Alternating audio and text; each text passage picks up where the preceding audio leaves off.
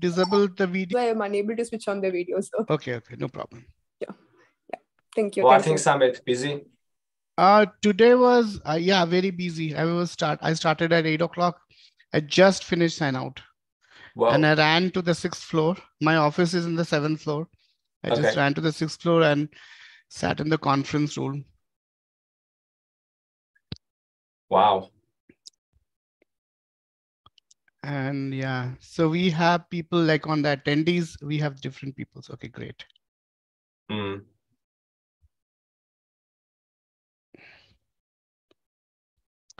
So how is work-wise? Busy? You must be having a busy day, right? Work, well, I'm off service today and tomorrow, which was pretty convenient for our talk. Yeah, great. Normally clinical work-wise, we are not a very busy institution, but academic-wise, it's a lot of work. Yeah, I mean, that takes a lot of time. I was off yesterday. Yesterday was my research time off, but I couldn't do much. I was like sleeping all day. Well, you should. Tired. Sometimes you are human, sir. You have to sleep sometime. I tried in the morning, but it didn't really happen. I thought let it go. Yeah, you can. Yeah. I mean, you have to rest, right? I mean, last night I slept a lot as well. Yeah, I do sleep a lot. I mean, my sleep cycle is is abnormal, but I sleep a lot. Yeah. Where people are joining.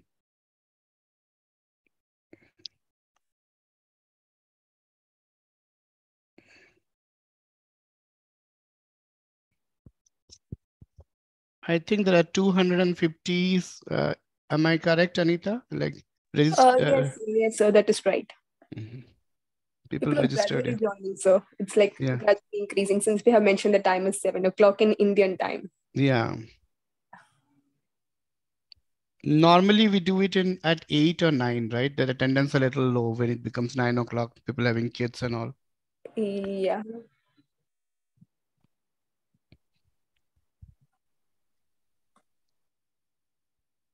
We can only see Dr. Akgul. He cannot see anyone, right? The video is visible. No problem. Don't worry. As long as we see the screen properly and there should not be any technical glitch on that. Sure, sir. We have 1 more minute. So you think we should give like another 2-3 minutes because people are joining in. So far we have 18. People are one by one they're joining. So the number is increasing.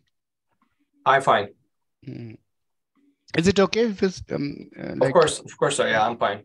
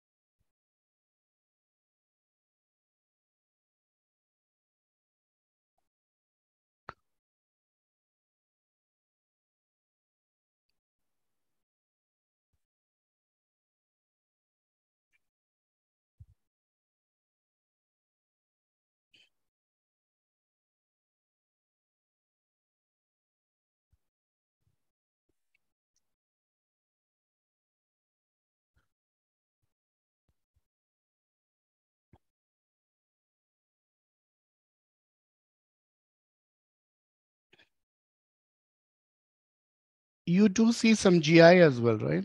Along with GU? Yeah, like 20-30%. Oh, but just the middle GI. I don't do like liver, pancreas. But 20-30% is quite a lot. GI services. Yeah. Well, I'm trying to merge more GU to our program, which it is so far successful. I mean, I started with probably 40% GI. But, I merged some of the affiliating hospitals, plus now I'm going to get some more additional GU from another hospital. Oh, wow. Then you have a lot, you'll be busy. Yeah, but it's what I do. There's no such thing as, more GU, right? And how about faculty? Like you are the only attending or you have a bunch of We have two faculty. But okay. Yeah, my colleague, she's also GU and medical renal trained. Oh. She's basically running the show for the medical kidney. Oh, that's a lot of work. The reports are huge. It's a different schedule than I'm used to. It's a different thing. Right. And they have frozen section and they have this emergency on call and we all have these calls. I have probably 5 or 6 a year on call, like entire week. Also 5 or 6 weeks of frozen, I think. Right. And those frozen weeks are crazy weeks. I mean, you always. Yeah, there's always planning to start a fellowship, like the fellows do rotate with you, right? Such yes, fellow. They do. We have one fellow, but she's not like GU specific. We don't have a GU fellowship. So she's search path person, and she is basically specialized in GI, breast, and GU. Okay. Hey, Dinesh Pradhan, he is moving to Nebraska. Really? Yeah. Okay. He just got offered a position like a couple of days ago. Congratulations. Yeah. It's the visa thing is going on, but he officially accepted that. Congratulations. Thank you. Well, convey to him. He's an amazing person. Anybody should have him. He is the paper writing machine. He's an amazing person. Yeah, he's a great guy. We're like 2 more minutes. It's 3 minutes after 7. So we'll of course. Start. Yeah.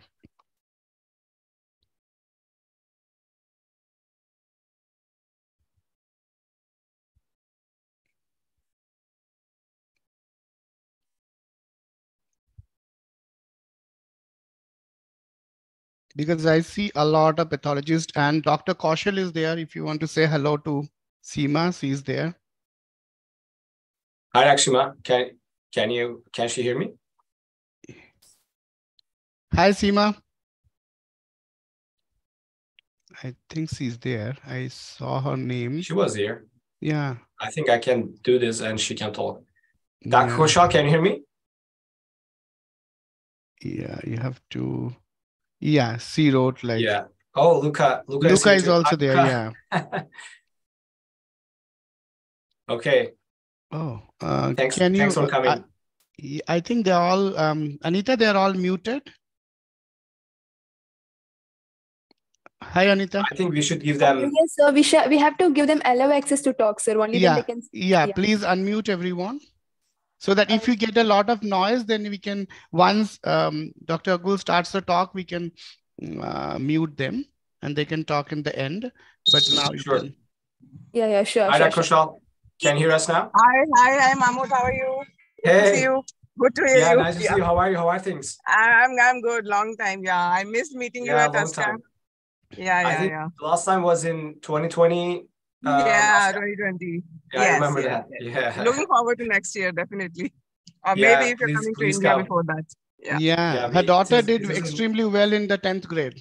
Yes. And the reason I took off actually paid off. She scored perfect score, 100 out of 100 in the subject. Congratulations. Yeah. Thank you. Great. Very bright kid. Luca is also here. Hey, Luca. How are you? I'm fine. Nice to meet you, Mahmut. Thanks so much for coming. We kept in touch on Twitter many times, and it was great. Your GU cases are fantastic. Thanks so much. I really like your posts as well. Although you are posting many non-GU things, but I'm learning a lot from you. Yes. And Luca, we have Dr. Kaushal. She is a professor at All India Institute of Medical Sciences. We are in the same city. Nice to meet you, Kaushal. Yeah, Seema. Hi. Luca is from Italy. Yes, I know we shared the survey together. I remember. Yeah, you have. Yes, exactly. Yes. So the papers will be out soon, Yeah, everybody's eagerly looking for that. So Yes. Anita, you want to start? I think we have now almost close to 50 people, so we can start and people will gradually join in. Sure, sir. I'll start the webinar, sir. Thank you. Okay. A very good evening to one and all present here. So I welcome you all to the webinar on morphologic clues of molecularly defined renal carcinomas organized by International Association of Oncology and International Association of Renal Research. What was really? Sorry. No issues. On behalf of the entire organizing team, I would like to extend a warm welcome to our esteemed speaker and the participants who have joined the forum.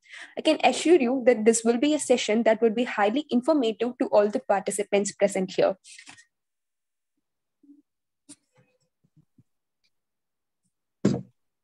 International Association of Oncology is one of the renowned professional associations meant for research and development in the field of medical oncology. IAO is an international forum for researchers, academicians, doctors, and practitioners for sharing the knowledge and innovation in the field of healthcare and life sciences. IAO brings together worldwide researchers and professionals and encourage intellectual development and provide opportunities for networking and collaboration. The primary goals of International Association of Renal Research are the professional advancement of doctors, medical practitioners, and young researchers, as well as the general advancement of the organization for nephrology and diabetes research. The integrity, continuous learning, innovation, and leadership and commitment to medical professionals are the guiding concept of ISRR that will ensure better development in the future. The International Society for Renal Research seeks to promote and advance the scientific understanding of kidney diseases and its treatment through the dissemination of research findings.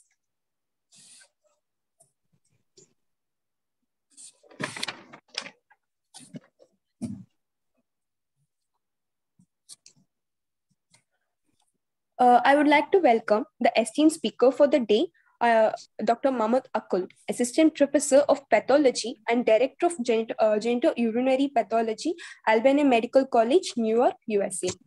After graduating from medical school in Turkey in 2011, Dr. Mahmut moved to the United States to pursue his career as a pathologist. He worked as a lead technologist at the Ohio State University Wexner Medical Center and was matched to the University Hospital's Cleveland Medical Center Department of Pathology.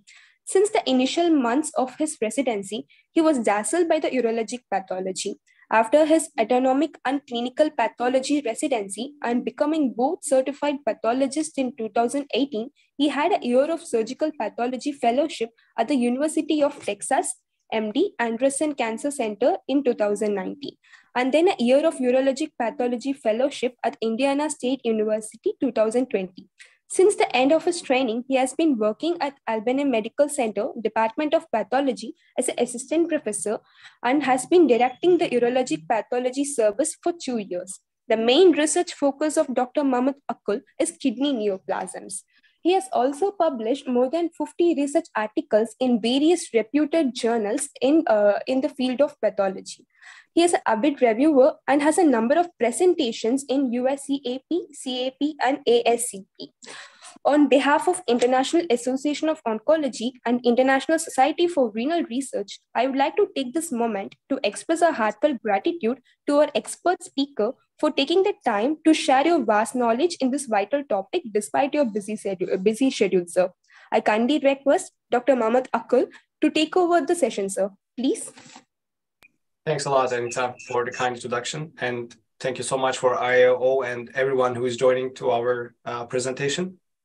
Today, I'm going to talk about a very challenging topic in the entire surgical pathology, which is molecularly defined renal carcinomas. It's a new chapter in the latest WHO, which was just released last year.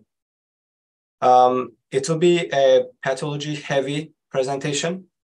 I can do my best to, tell you about the treatment options, but I don't know much about those. And I think it is not there yet. I mean, it is not a maturing area, treating molecular defined renal carcinomas. We still need evidence and clinical trials on these, but today it will be mostly on how to diagnose molecularly defined renal carcinomas.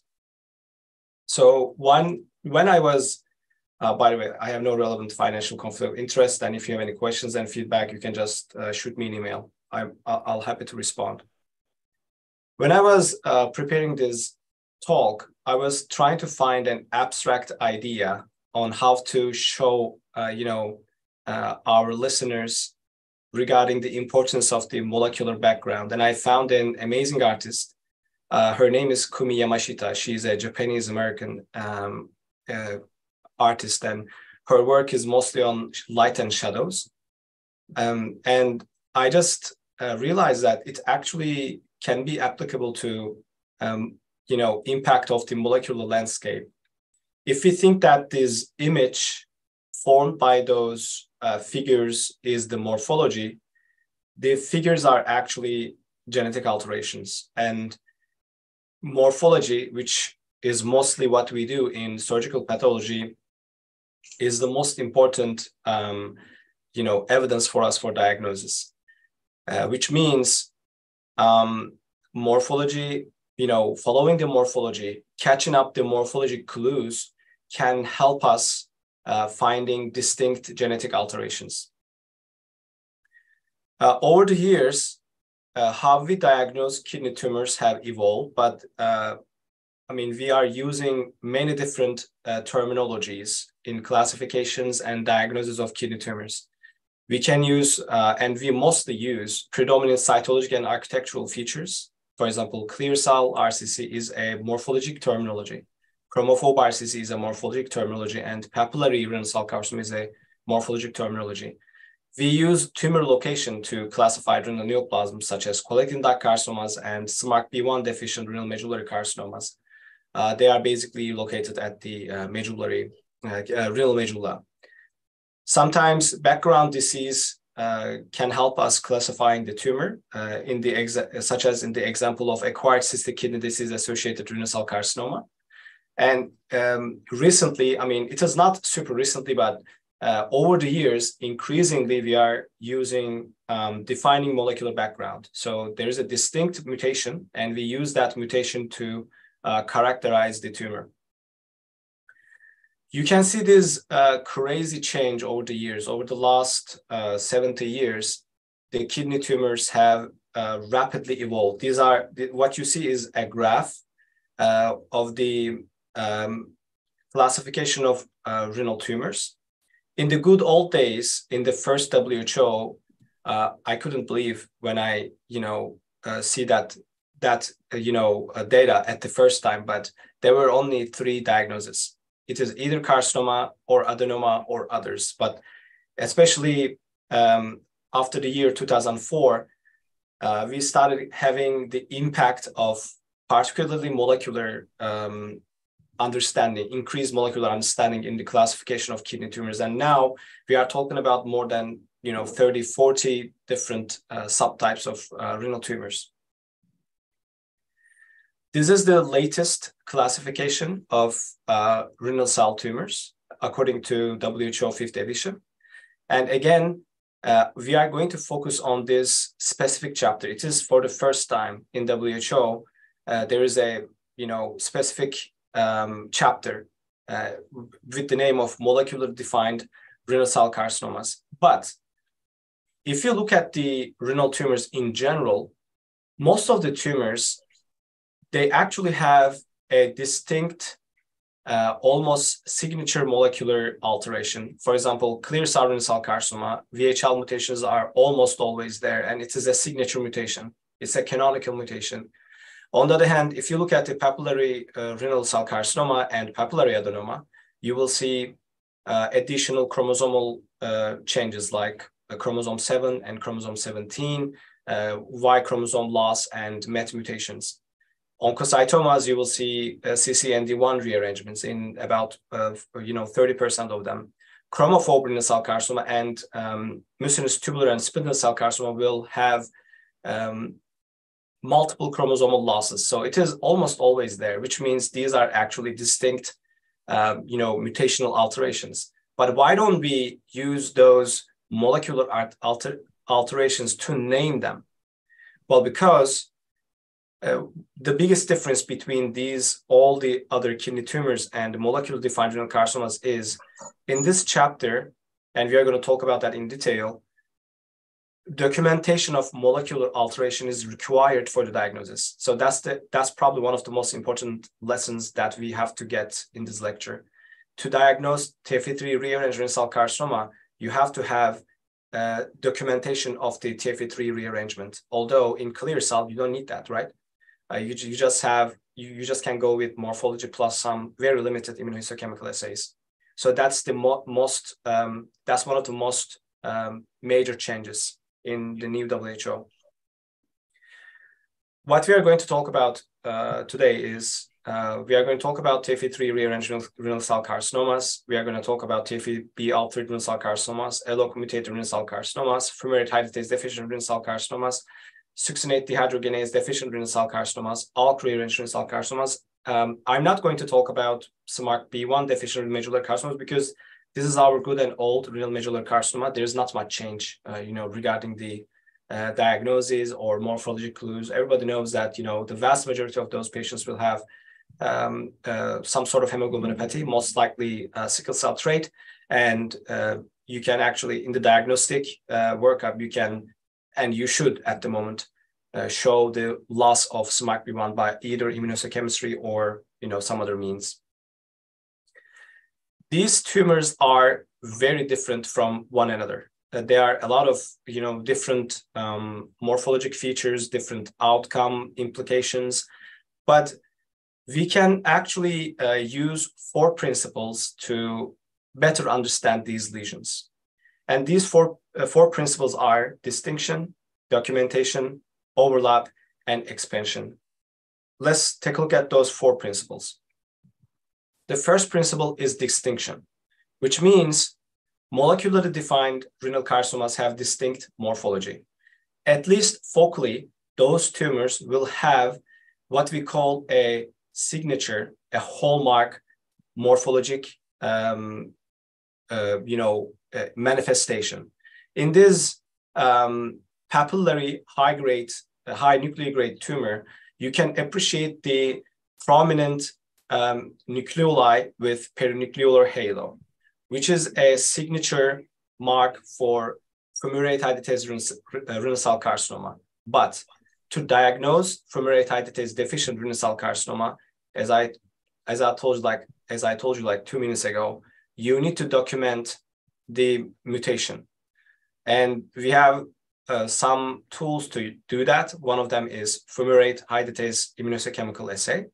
As you can see, the normal endothelial cells or stromal elements are expressed in the fumarate hydratase, although the tumor is entirely lost. So that documentation is needed to diagnose fumarate hydratase deficient renal cell carcinoma. The other thing is, and one of the most important and problematic area is morphologic overlap exists between different renal neoplasms. On the left side, you see TFE3 rearranged renal cell carcinoma. On the right side, you see fumarate hydratase deficient renal cell carcinoma, and they can look a lot like each other.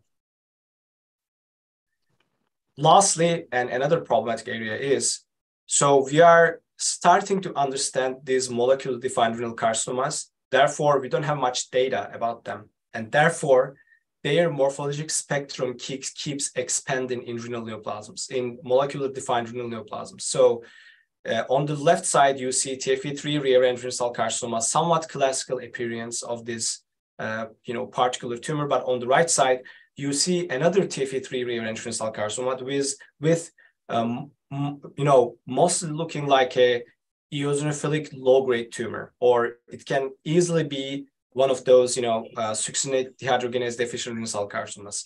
So their morphologic spectrum keeps expanding, and we need to be very aware of that. So let's start with the TFE3 rearranged renal cell carcinoma, and I'm going to use those 4 principles, whenever we are talking about one of these entities. distinction, documentation, overlap, and expansion. Here we go.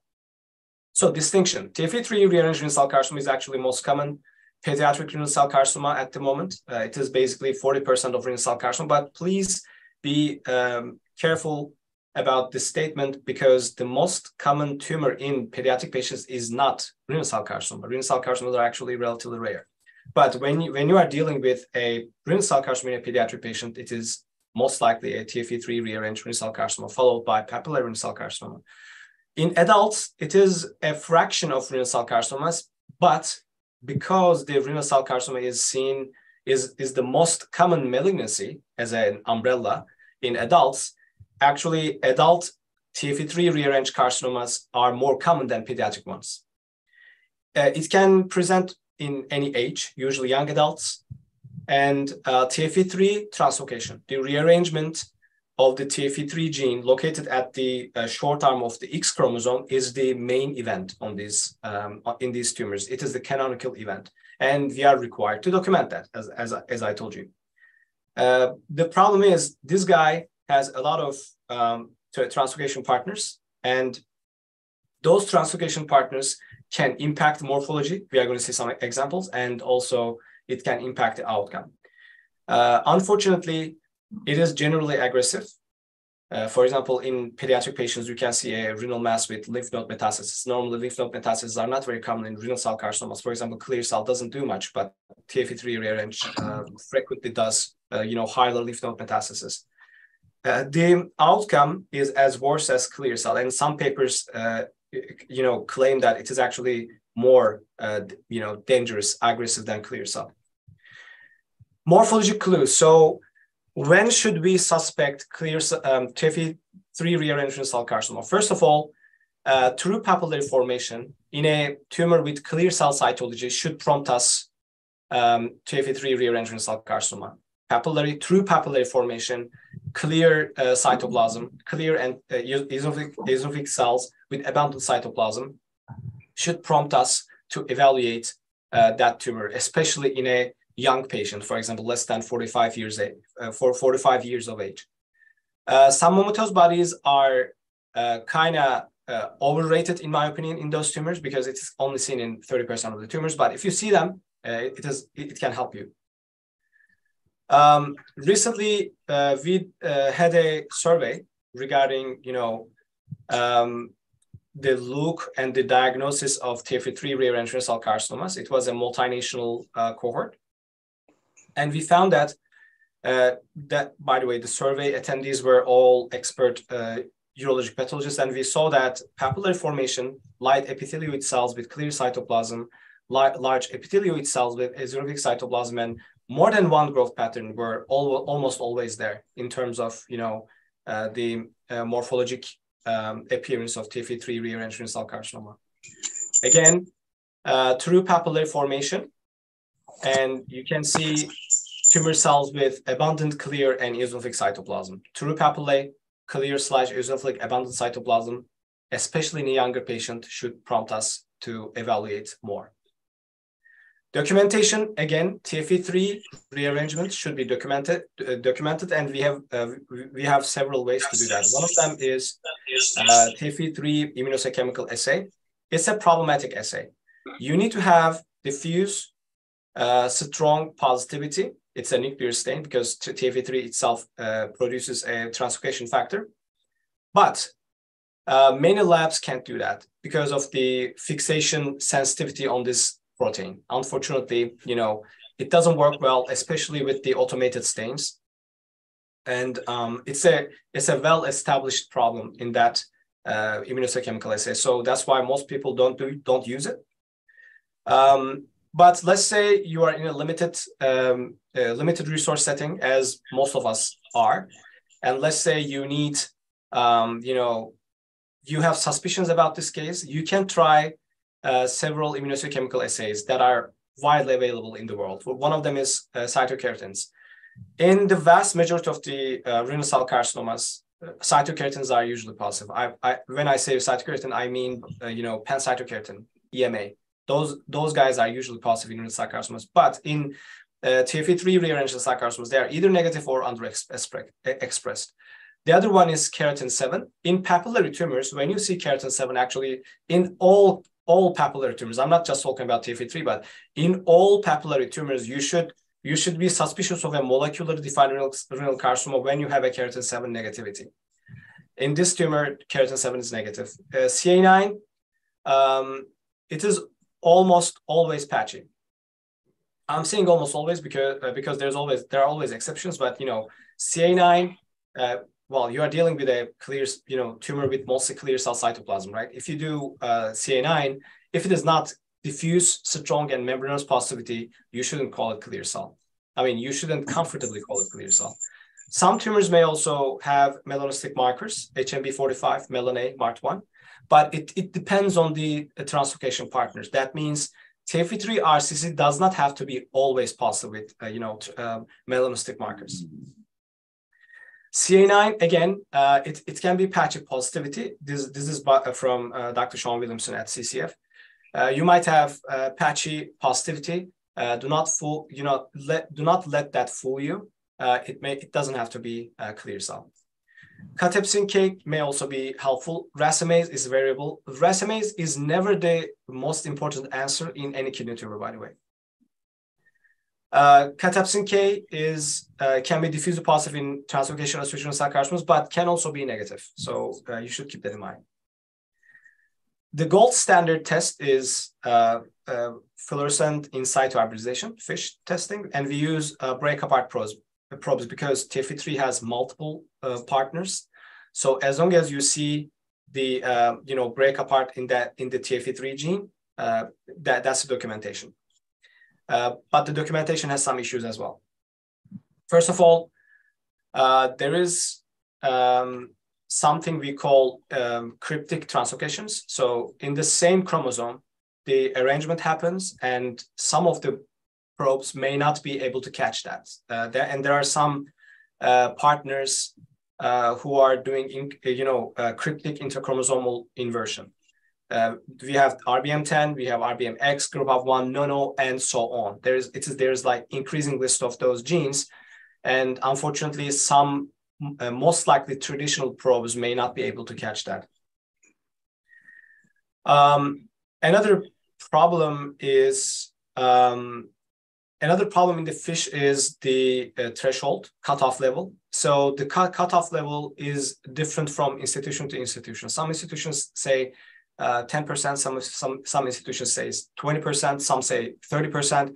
Unfortunately, there is no gold standard threshold for TFE3 rare renal cell carcinoma, and we do have low signal level renal cell carcinomas, and we don't know what they are. If you have any of those, please let me know, because I'm planning to collect some of those cases and make a project.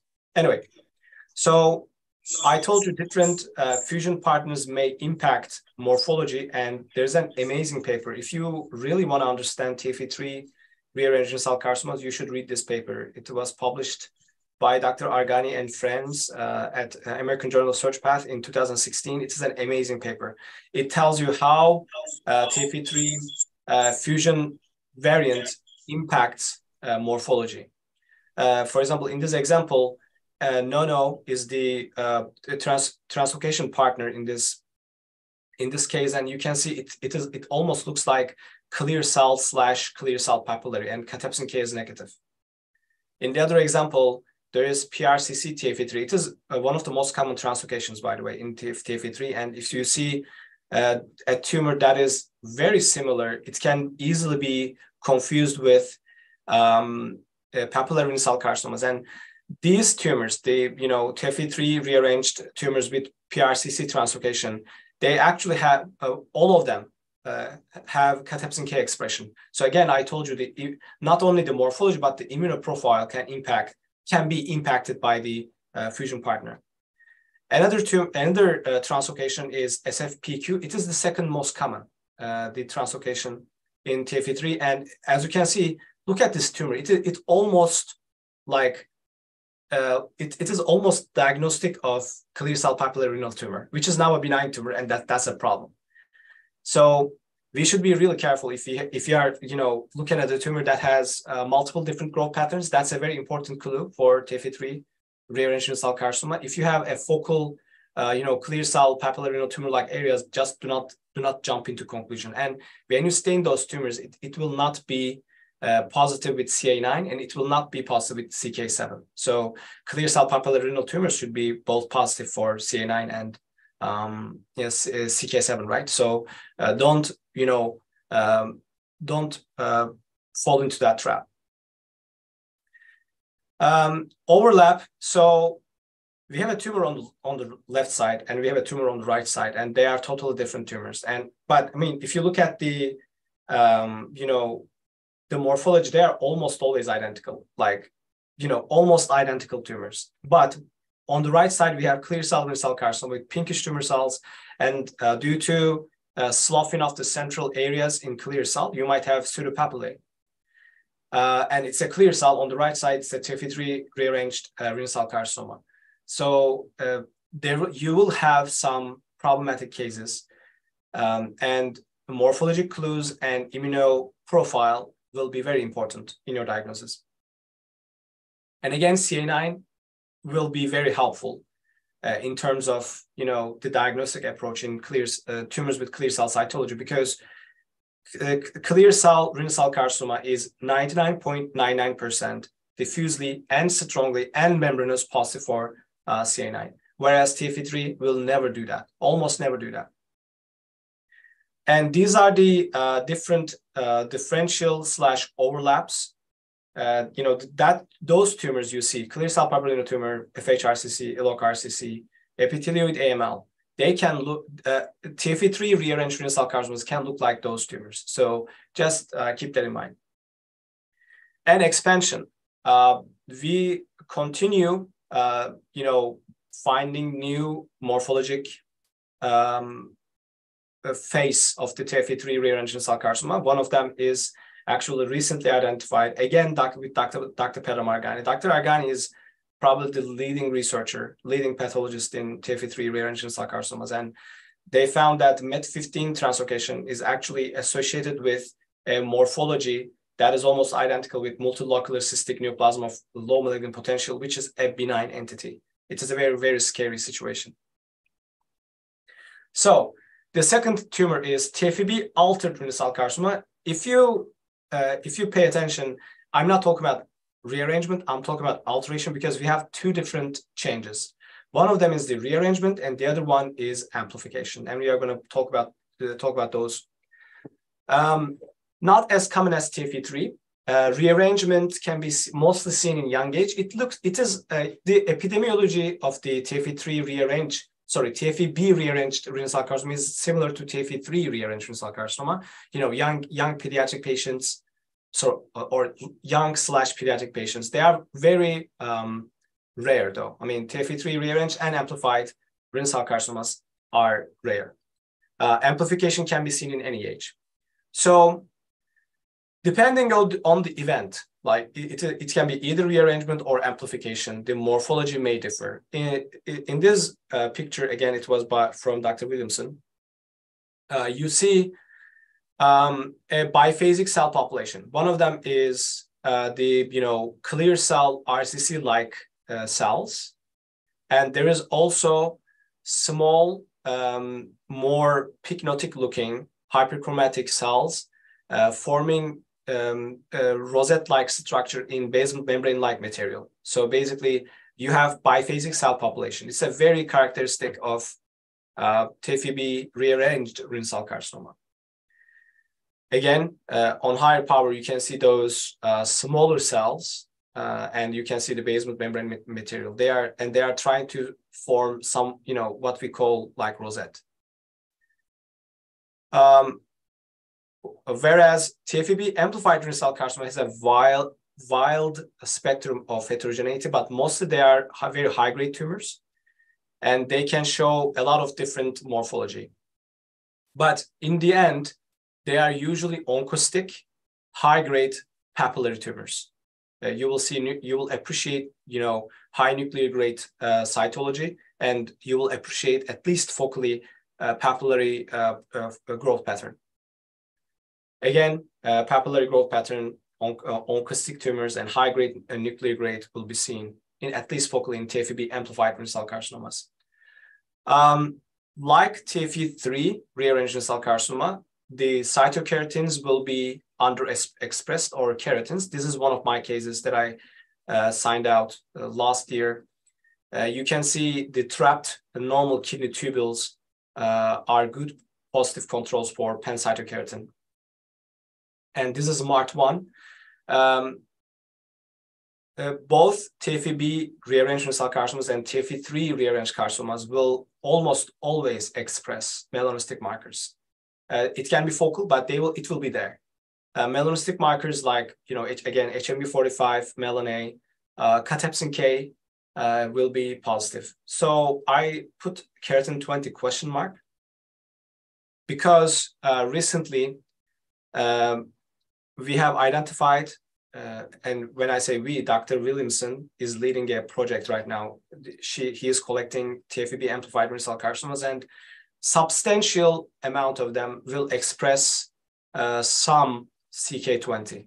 It is one of my cases that I contributed to that cohort. Again, and you can see that there's a CK20 positivity.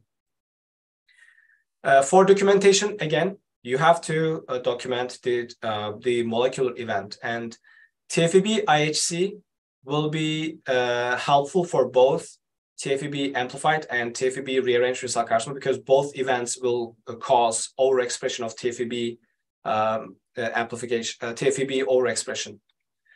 But FISH is gold standard, rearrangement or amplification, And this is a nice example of break apart, break apart signal showing the rearrangement.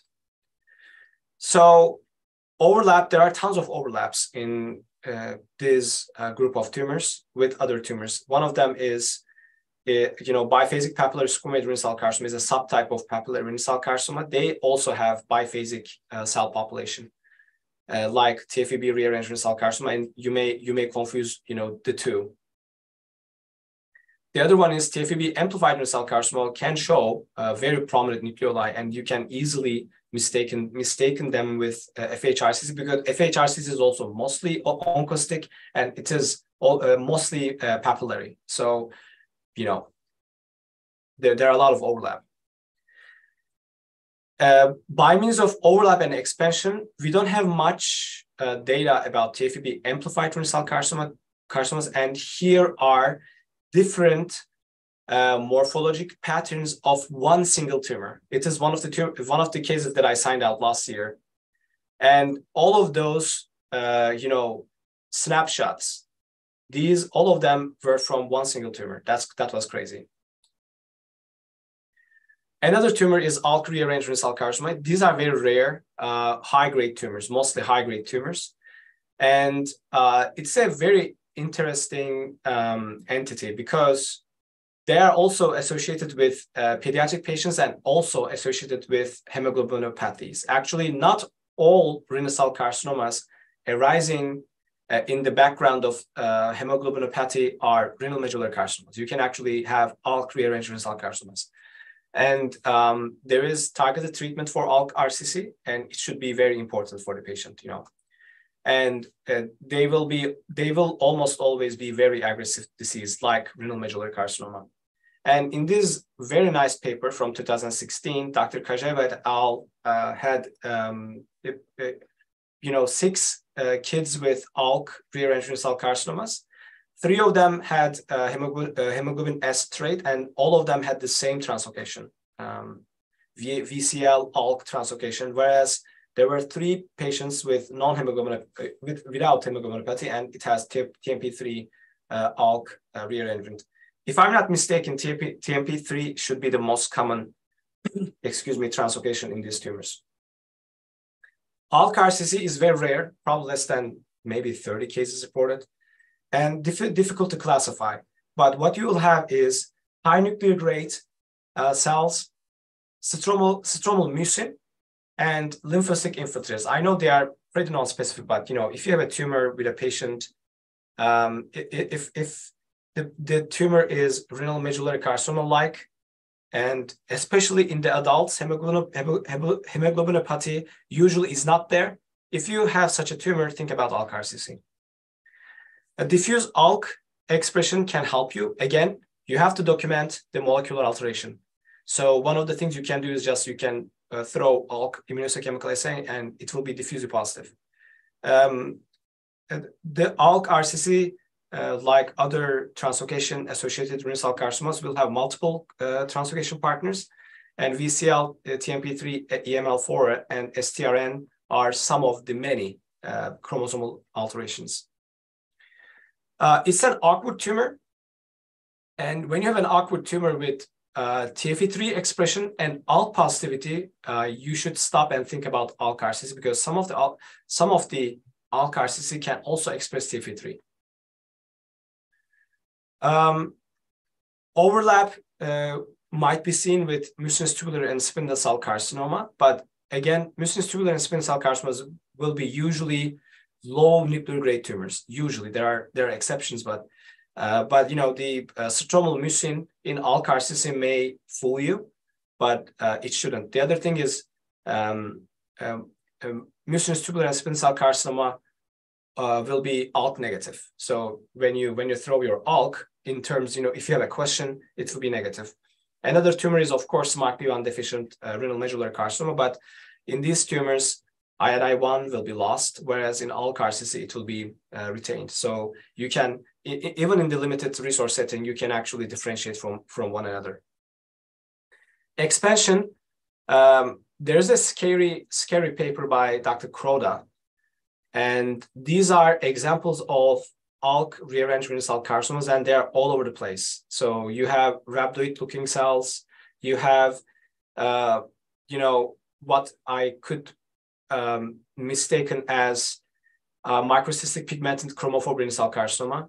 You have papillary features, you have, you know, low-grade eosinophilic features. Again, ALK rearranged renal cell carcinomas can have a huge spectrum of morphology. And another thing in this paper is they actually identified 1 or 2 cases. I don't remember the exact number, but they actually, one of the ALK rearranged renal cell carcinomas actually looked a lot like metanephric adenoma. That's crazy. But again, it can happen. And there are things that you can do. For example, first of all, ALK. The other thing is 95% of metanephric adenomas will express BRAF or will have BRAF mutation. So you can just throw the BRAF mutation assay, IHC, and you can actually spot that. But again, there are some scary overlaps with ALK, RCC, and other tumors. Another tumor, it is one of my favorite renal cell carcinomas at the moment, fumarate hydratase deficient renal cell carcinoma. It was formerly known as hereditary leiomyomatosis and renal cell carcinoma associated renal cell carcinoma, because it was first identified in that syndrome, but now we know that there are a lot of sporadic cases as well. You don't need a germline mutation to have fumarate hydratase deficient renal cell carcinoma. They are usually seen young age, especially in patients with hereditary condition, but you know, it can be seen in any age. And as we start talking about the morphologic clues, very prominent nucleoli with nuclear halo is our hallmark event. They are mostly eosinophilic tumors, but you can have some clear cell areas as well, and they mostly present papillary formation, at least focally. So papillary tumor, very you know, prominent nucleoli. They call it viral inclusion-like, you know, nucleoli. It should be your morphologic clue to, you know, further evaluate if there is FHRCC. Multiple growth patterns, but mostly tubulopapillary and again cribriforming. You might have salt and cystic features as well, but again, almost always papillary formation, high nuclear grade, prominent nucleoli, perinucleolar halo. This is my personal opinion at the moment. I don't have any evidence, but I believe fumarate hydratase deficient RCC is way more common than TFE3 rearranged RCC. I believe there is a lot of underdiagnosis going on for FHRCC. Probably we have been calling them unclassified, you know, high-grade unclassified tumors. But please keep that in mind. I mean, I believe FHRCC, and this is personal opinion, I don't have any evidence, but I think they are very, very common, at least common than TFE3 RCC. And they have other morphologic features. It can show microcystic appearance. It can show solid appearance. But again, those nuclei should be your main morphologic clue. Documentation. We have two very important immunohistochemical assays. FH is becoming more and more available in many labs, but 2SC is not, and 2SC is the more important one, and I'm going to tell you why. So FH-RCC should be diffusely negative with FH, and you should have a very nice internal control of normal cells, because your FH-IC may not work, and the entire thing may be negative, and you can have a false positive case. Please, don't forget to look at your internal and your external controls to, call the shot. The other thing is 2SC is a byproduct of the mutation itself. It is overexpressed in FH-RCC, but, and it's a very important but, when there is fumarate deficient renal cell carcinoma, the overexpression, the signal should be both nuclear and cytoplasmic. If you have just cytoplasmic expression, it is not enough, and we see that. In high-grade tumors, in high-grade renal cell carcinoma, with a suspicion of fumarate renal cell carcinoma, if you throw 2SC, you can have focal cytoplasmic expression. It is like beta-catenin. Think about like beta-catenin. Like, in beta-catenin, you can have signal, cytoplasmic signal, but it doesn't mean it is positive, right? Or myogenic. Likewise, 2SC should be nuclear and cytoplasmic positive. Most of us will not have both of those two immunohistochemical assays in our labs, but one of the things you can do is screening. Again, as I told you in the beginning of my talk, if you have a weirdo tumor, papillary, and if it is cytokeratin 7 negative, think about molecular. It is another personal opinion. It is kind of my algorithm, but if there is a negative CK7 and a high-grade papillary tumor, you should rule out molecular defined renal carcinomas. 2SC is probably more specific to fumarate deficient RCC, and I had a case last year. It was a cystic mass in a patient, and in an elderly patient, and because of this morphologic clue, look at these amazing, nucleoli, prominent nucleoli, and high-grade cytology. That case also had some rhabdoid features, and I ordered FH-RCC. We don't have those in our lab. We have, I had to send it out, and FH was retained, but 2SC was also positive and nuclear positive. So you might have that. Eventually, this case went to sequencing, and we also confirmed the FH mutation, but you might have that occasion. Overlap, FH-RCC can look like anything. Was there any question, by the way? No?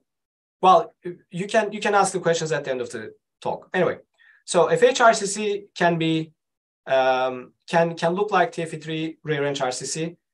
FH-RCC can look like tubulocystic RCC, and it is actually a very important lesson, particularly from. I learned that lesson from one of my mentors in MD Anderson. So tubulocystic RCC, by definition, is tubulocystic, and it has almost always grade 3 nuclear grade 3 nuclei.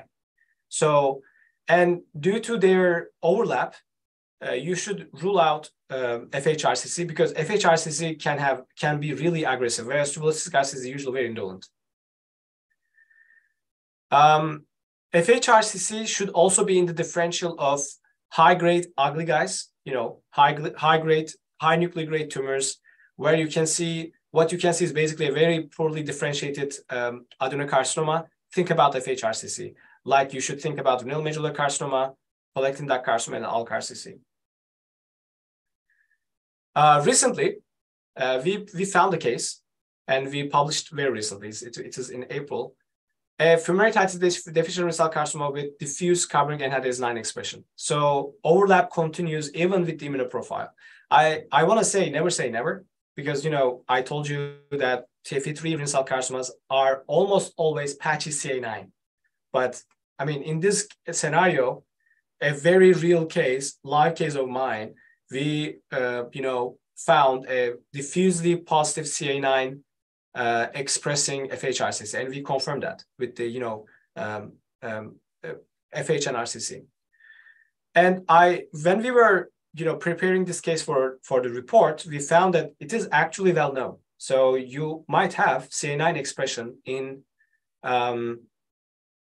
FH-RCC. You might also have GETA3 expression in FH-RCC. It is actually very high rate. Like I think 60 to 70% of them may express GETA3 in FH-RCC. So in a very ugly adenocarcinoma, one of the differential is actually urothelial carcinoma. So if you are dealing with a very ugly kidney tumor, don't forget to order FH-RCC, even though you have positive GETA3. So please be careful.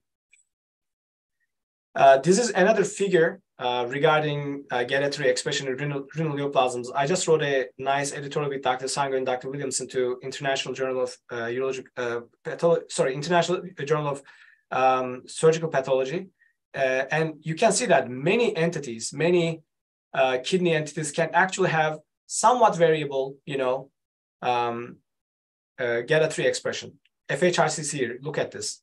More than almost half of it will have GETA3 expression. Another problem with the FH-RCC is they can actually show distinctive low-grade oncocytic fumarate, low-grade features. Like if you, this paper is actually a nightmare scenario. You have a low-grade eosinophilic tumor. It doesn't look like many things. You are even considering SDH deficient RCC, and voila, you have a low-grade FH-RCC. So please keep that in mind. Weird things can happen. Another entity in this group is succinate dehydrogenase deficient renal cell carcinoma. It is actually very rare tumor, and it is seen in mostly in young adults. And when you find a kidney tumor, and if you confirm SDH-RCC, it is almost always, probably always, germline mutation. So there's a hereditary condition going on. Most of the patients, I mean, the classical scenario is young patients with hypertension due to paraganglioma somewhere in their body because of the hereditary condition. So SDH deficient RCC is almost always, probably always germline mutation. So you shouldn't miss that case. Morphologic clues. The main hallmark is actually low-grade eosinophilic tumors with inter and intracytoplasmic vacuoles. And those vacuoles would have pale flocculent material. And STHB IHC is a very nice immunostain, but you might have hue even though there is STHB loss. So it is from WHO 5th edition book. You can actually have some hue, and please don't, exclude SDH deficient RCC if you have that, situation. Keratin 7 and CD117 is one of the most important immunohistochemical assays in tumors with low-grade eosinophilic cytology in kidney. You should use them, and they are usually both negative. So this is one of my algorithmic tables for low-grade oncocytic tumors in kidney. And if you have keratin 7 negativity and KIT negativity in a low-grade eosinophilic tumors, think about molecularly defined renal carcinomas, and particularly STH deficient RCC. And those other tumors might have the same immunoprofile, but you should think about molecularly defined renal carcinomas. And STH deficient RCC can look like eosinophilic chromophobe RCC, can look like oncocytoma, can look like LOT, can look like eosinophilic soil and cystic renal cell carcinoma, can look like LOT, as I told you. And expansion-wise, it is well known. I mean, I think it's been 10 years since Dr. Jill published this paper. It is well known that you can actually have high-grade STHB RCCs. I have a friend in Hungary, Dr. Levent Ekuti. He actually has 2 cases of STH deficient RCC, both immunoprofile and molecularly proven. And those tumors look exactly like FH-RCC, familiarity dynasty, but they are STH deficient. So as you can see, you can have high-grade papillary tumors, in the form of STH-RCC. LOC mutated renal cell carcinoma is the most problematic kidney tumor ever at this point, and I'm going to tell you why. And I intentionally put blank. There's no image under documentation and under expansion, and I'm going to tell you why. So LOC mutated renal cell carcinoma is one of the rarest subtypes of renal cell carcinoma, probably less than 20 cases reported. Dr. Mohanty has a very vast experience. They presented in the last ASCAP a very nice collection of LOC mutated renal cell carcinomas, but main morphologic clue is what we call renal cell carcinoma with leiomyomatosis stroma. So you have a tumor with cystic / papillary / tubulopapillary features with elongated clear cytoplasm, and stroma will be very like smooth muscle-like. Fibromuscular stroma and papillary formation. And when you have that scenario, like when you have a renal cell carcinoma with fibromatosis stroma, there are several possibilities. One of them is clear cell papillary renal tumor. Another one is actually clear cell renal cell carcinoma. You might have focally fibromatosis stroma-like areas. Another one is patients with tubular sclerosis. They can actually have renal cell carcinoma with fibromatosis stroma with mTOR mutations, and that those patients have a specific type of tumor, but it is that diagnosis should be limited to patients with tuberous sclerosis. And we also have LOC RCC. Why is that tumor pretty problematic? Because if you are dealing with clear cell papillary renal tumor, you can do CA9, keratin 7, and you will find your answer. Most of the clear cell papillary renal tumors are actual GATA3 positive. Please do not forget that. If you have especially a biopsy in a patient with clear cell tumor in the kidney, and if your suspicion is clear cell papillary renal tumor, throw a GATA3. Clear cell is never positive, almost never with, I shouldn't say never, but again, almost never positive with GATA3. But about 85% of clear cell papillary renal tumor will express GATA3. In the patients with tubular sclerosis, tubular sclerosis history will be important. LOC RCC, my friends, can only be diagnosed by NGS, unfortunately, because it will have similar features. It will express CA9, it will express keratin 7, it may express GATA3, we don't know. It may express CD10, it may express racemase. Unfortunately, neither morphology nor immunoprofile will help you, and there's no FISH studies developed yet. You can only diagnose LOC RCC by NGS, and that makes this tumor the most problematic tumor at the moment. Okay, so these are the molecularly defined renal tumors, and I know your mind is looking like a hurricane at the moment. I gave you a lot of information. So how can I catch these tumors in the limited setting? So first of all, we should know the most common kidney tumors, and the most common tumors is still and has been for the last 30 years clear cell renal cell carcinoma. Whatever we do, no matter how many different subtypes we have, clear cell renal cell carcinoma will be the most common tumor. It will be followed by papillary renal cell carcinoma, and the incidence, the 15%, doesn't change much. There are a lot of changes in PRCC. We didn't talk in this. We didn't have. I didn't explain about the changes, but still papillary renal cell carcinoma will be still 15%. Chromophobe renal cell carcinoma will be 5%. It will be followed by oncocytoma, TFE3 renal cell carcinoma, and others. Again, common things will become. If you see an awkward tumor, and when I say awkward, morphologically not recognizable, or you don't. There are some areas that you can't fit into any entity, like clear cell, chromophobe, oncocytoma. You feel like you are dealing with a different animal. Think about molecular. And you should make your threshold very low in that scenario, especially in tumors with high-grade cytology and papillary. And in my own opinion, CK7 expression, lack of CK7 expression. And this is a small, summary slide. In tumors with clear cell cytology, throw a CA9 into keratin 7. Many of us have that. And followed by some other immunostains. If you have an eosinophilic kidney tumor, throw CD117 and keratin 7. If you have a papillary tumor, throw a keratin 7 and racemase. And with this algorithm, very, very brief and easy and mostly available workup, you can actually diagnose 90% of renal cell carcinomas.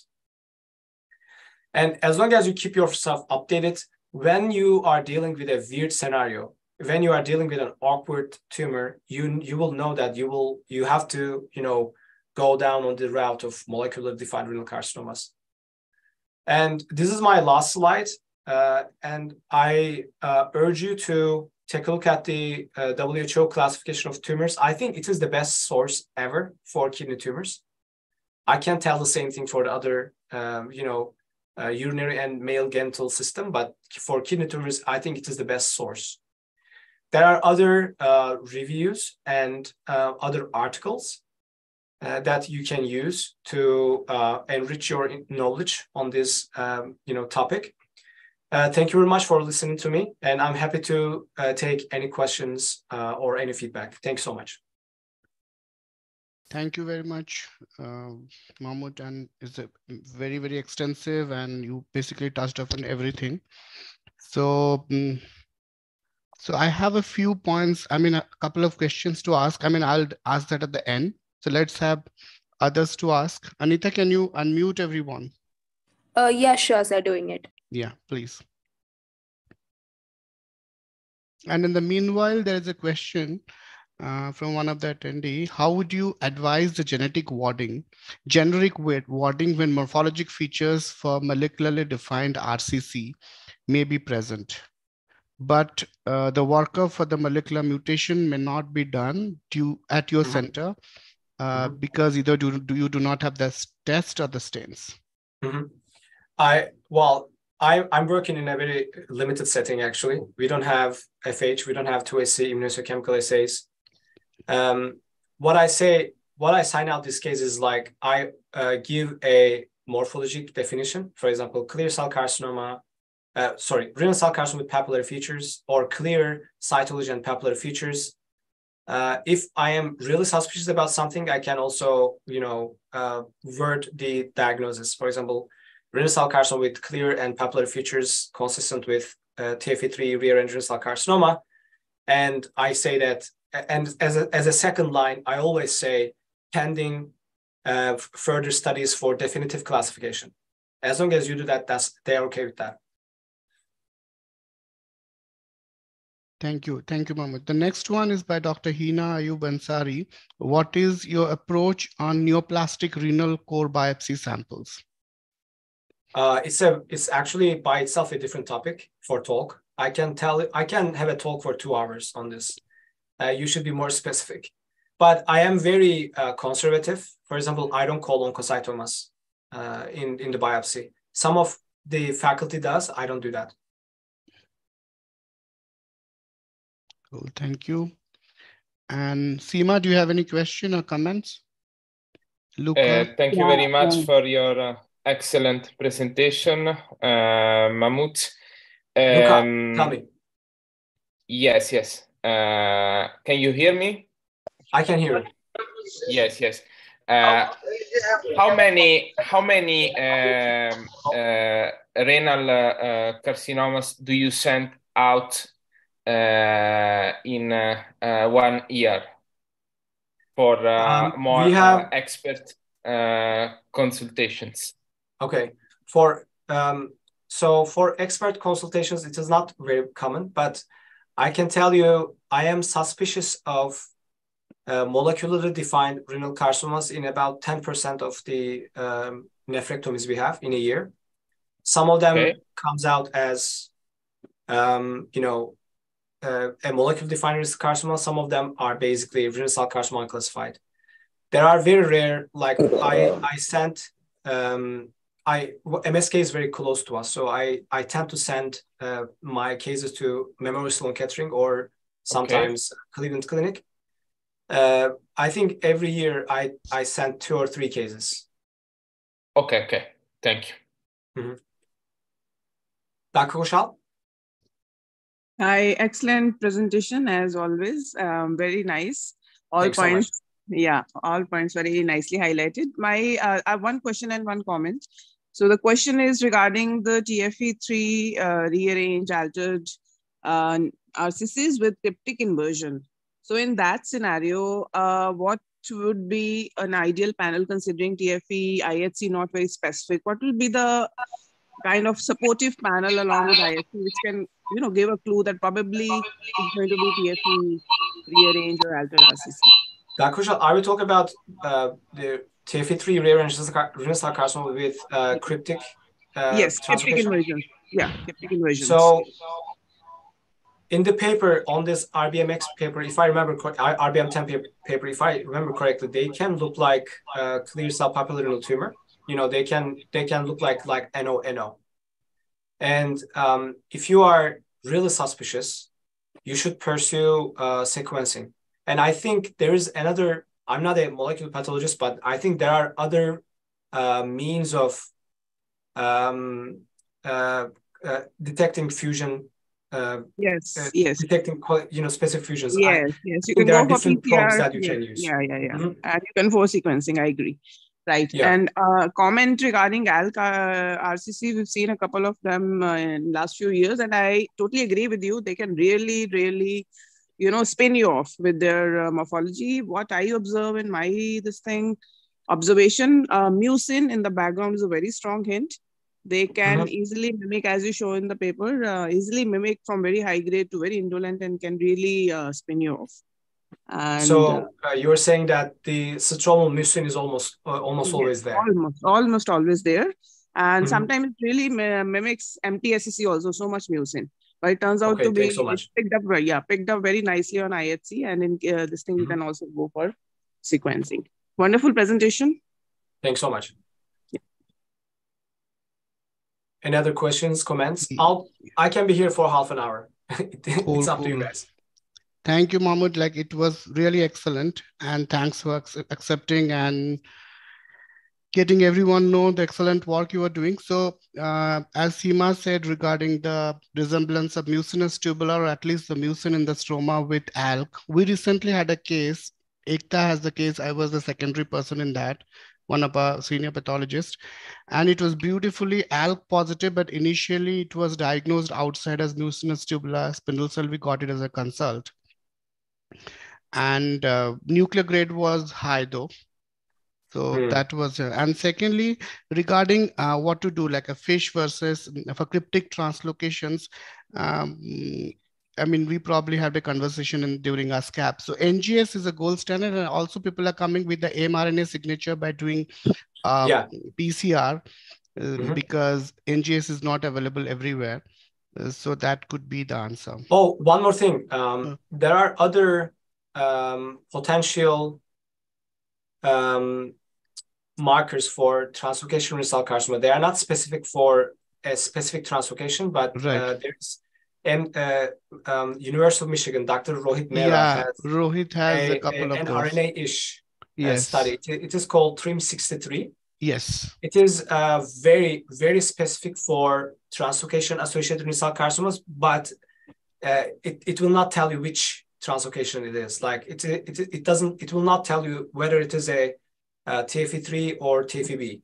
Yeah, it is basically a product, mRNA product, but it don't tell us like which one. But that's a very good surrogate actually for. Yeah, it's a very nice surrogate. The other one is Johns Hopkins has another, and I think it's an IHC stain. I'm not sure. It might be fish as well, but there's one. It is very specific for all tumors with mTOR mutations. Yes, and I mean, Tamara is doing that. I mean, we all are there in that. We all there's TSC2 antibody, TSC1, TSC2. There's something. It starts with G. I forgot the name, but that's so TFE. I mean, translocation associated renal cell carcinomas have close relationship with mTOR pathway. You can actually use mTOR inhibitors to treat translocation associated renal cell carcinomas. Because of that, translocation, I mean, TFE3 rearranged and TFE-B rearranged will alter mTOR pathway. So any mTOR mutated tumor will have that expression. So they use that, marker, but I don't have any experience on that. Yeah, I saw those pictures because we had a conference call and looked at the cases. Yeah, they're like heavily positive in the TFE rearranged tumors. Yeah. Anandi, do you have any question? I think she's doing a lot of renal pathology. Anyone from the group, so we have a lot of people.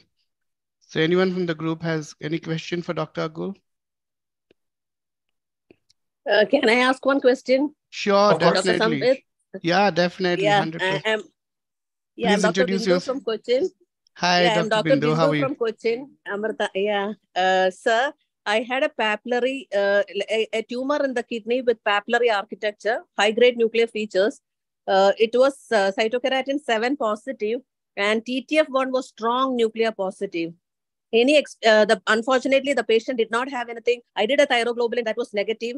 The patient did not have anything in the thyroid or anything in the lung. It was purely a kidney tumor, but with a strong TTF1 positivity. Interesting. Was it positive with Paxate as well? Pardon? Was it positive with Paxate as well? Yes, Paxate was also positive. Interesting.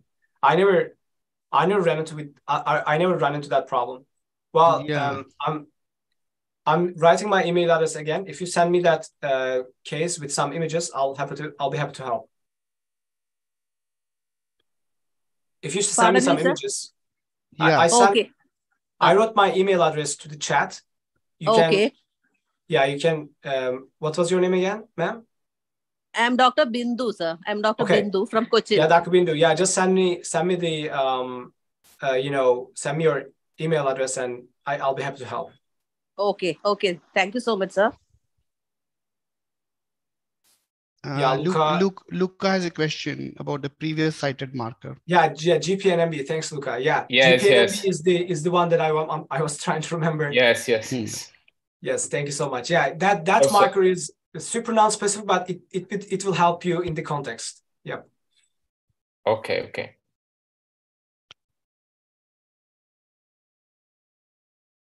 Any other questions? I have a question about SDHA deficient. Did you come across any SDHA deficient? I have not, and I don't have much experience on that. I know that SDHB loss will be still seen on these tumors. Yes. SDHB is like an umbrella marker you thing, can use. Yeah. And in addition, I don't have that experience. Yeah, they saw like a lot of heterogeneous morphology. So that is one thing whenever we have this unusual tumor. And regarding this TTF1, somebody else also asked me, I haven't gotten a chance to see those slides, but yeah, it would be nice if you can, Dr. Bindu, if you can send it to us, we can look at Pardon, it. Sir? If you can send some pictures of that case, the morphology. Yes, sir. We can. And Dr. Akgul's email address is there in the chat box. Okay, sir. So, or I can send it to you also separately on WhatsApp. Sir. You can ping me, so you can send it to us and we'll have a look at it. Sure, sir. Thank you so much. Thank you very much. Meenakshi, you have any question? Yeah. Hi, Dr. Samit. I have a small question about TFE3 tumors. How important is it to have a CK down-regulated or negative? Many times, like last week only, I had a clear cell RCC with the down-regulated CK. It was hardly positive in focal areas. And I did an EMA, it was positive. Vimentin was negative. But clearly, morphologically, there was no evidence of any other. It was clearly a clear cell RCC on morphology. We just did I see. So you have a tumor with clear cell cytology, and Vimentin was negative, and you had focal KIT expression. Is that what you say? Yes, very focal CK and very weak intensity. EMA diffuse positive, CK7 negative. CK7 was negative? Yeah, we did TFE3 and TFEB also. They both were negative. Did you do FISH or immunohistochemical? We don't have a FISH for TFE3, so we haven't done that. And, how about CA9? Did you do CA9? CA9 was positive. Diffusely? Diffuse positive, yeah. That's clear cell. Okay, but if you have a clear cell tumor in the kidney, okay, and if you have CA9 diffuse, strong and membranous expression, Your differential diagnosis is clear cell, and clear cell. Okay, I will just tell you one more scenario. You don't even have to do anything else. Okay. There was a case diagnosed as papillary RCC. I think last year, 1 year back. So patient presented, we only diagnosed it at our institute only. I'm from Rajiv Gandhi Cancer Institute in Delhi. So papillary RCC, and then patient had a metastasis in supraclav node after a year, and it was an undifferentiated morphology. So that in that biopsy, it was CA9 positive diffusely. So the IHC was coming not like a papillary, but like a clear cell.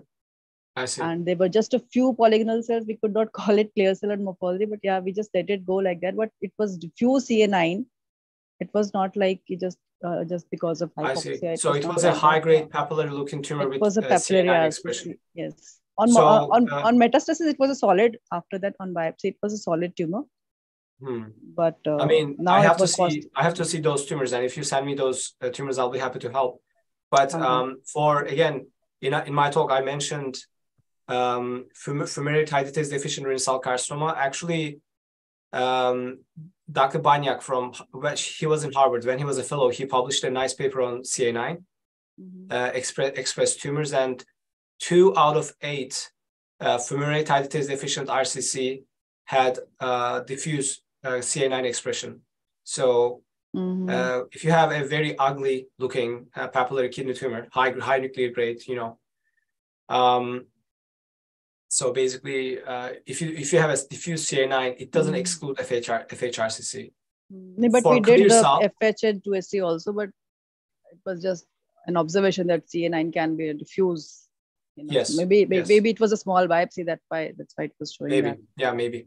Was the tumor necrotic? No, on the metastatic side, it was a node. So it was just a nodal tissue with tumor. There was no necrosis. And there's always a possibility. I mean, it's a lower possibility, but the patient may have another kidney tumor. It's possible. Yeah. We need to see the primary and metastatic site tumors to have to better help you. Because I have seen CA9 positivity in non-renal and non-clear cell high-grade tumors with necrosis. Yes, which is rare. It does come with necrosis. With the hypoxia thing, yeah.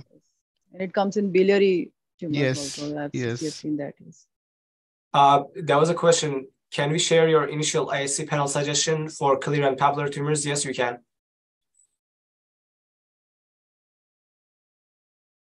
Yes, that's the question. Can you just elaborate, please, Mahmut, if it is possible? On what? On this question, what IHC panel I said they yes, should you can. Yeah, they can. Yeah. Hello, so I'm Dr. Rabia. So this question is posted by me. Thank you so much for your time.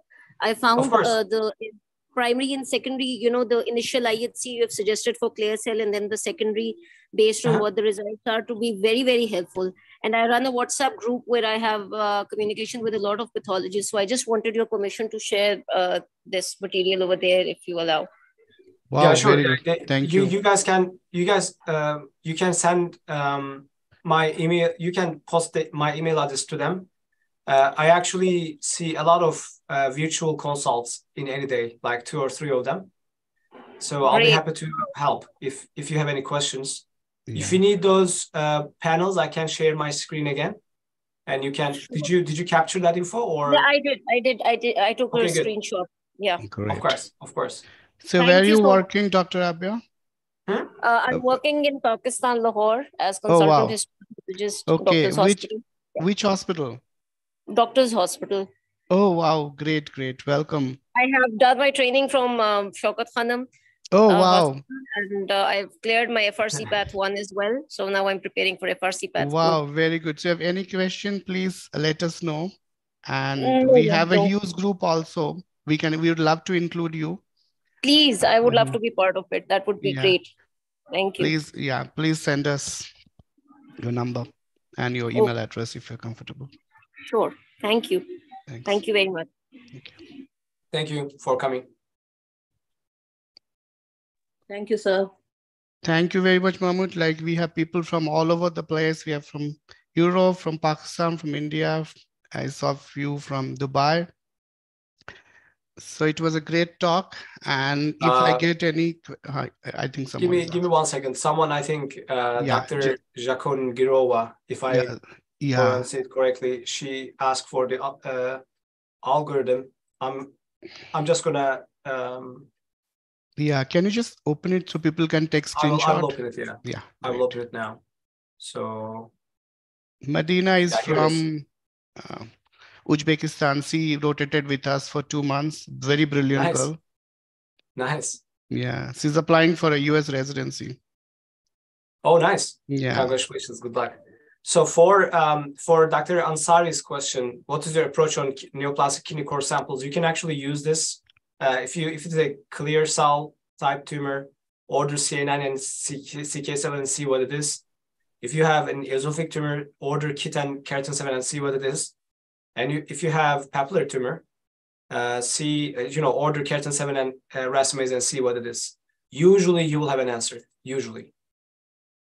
Okay, thank you so much, sir. Actually, I am working in a major hospital, but as far as renal neoplasms are concerned, we see very few of them.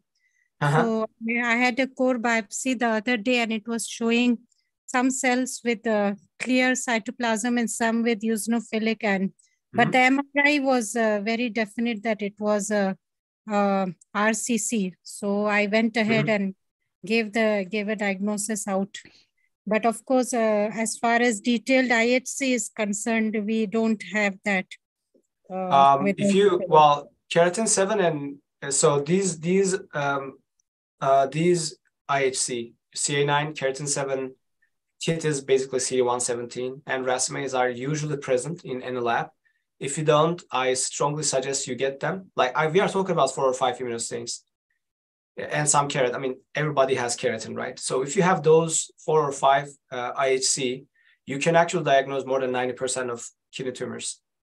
And the tumor that you are describing is making me thinking of chromophobe RCC, because chromophobe is a biphasic tumor. You have clear cells and eosinophilic cells.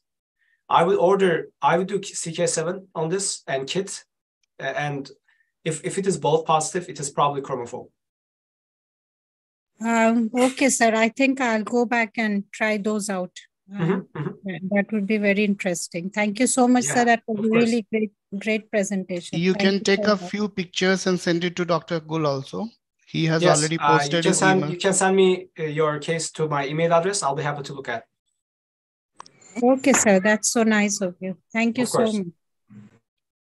Of course, with pleasure.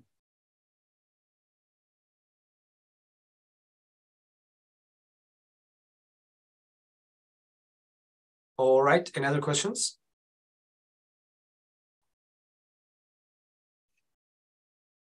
Silpi, you have any questions? Silpi and Anandi are kind of quietly listening. You have any question?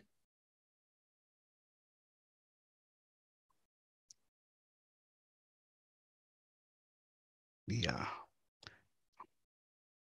All right, guys. They're asking for your email address. I think they lost it somewhere. Again, it was in the chat box, but let me just pull it. Let me just pull and copy and. Well, actually, no. It was in my presentation as well. Let me give me a moment, please.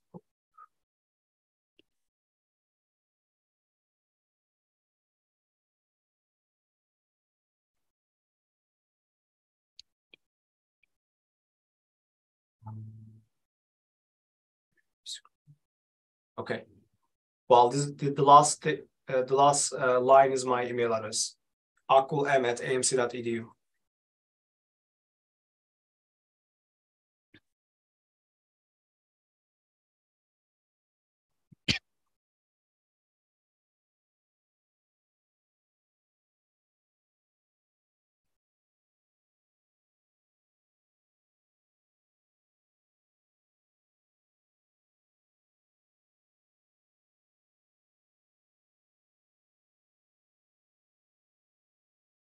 Thank you, Mahmut. Now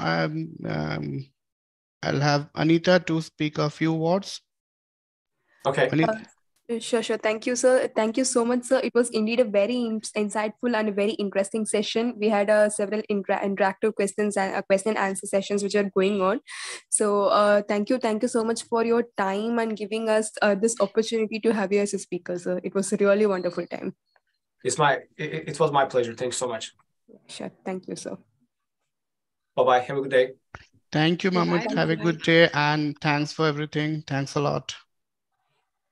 Yeah, thank you all the participants for your active participation and involvement as well. Thank you so much. And please share the certificates with all of them to their emails. Of course. The details regarding the certificate will be shared to all the registered participants' email ID by tomorrow morning.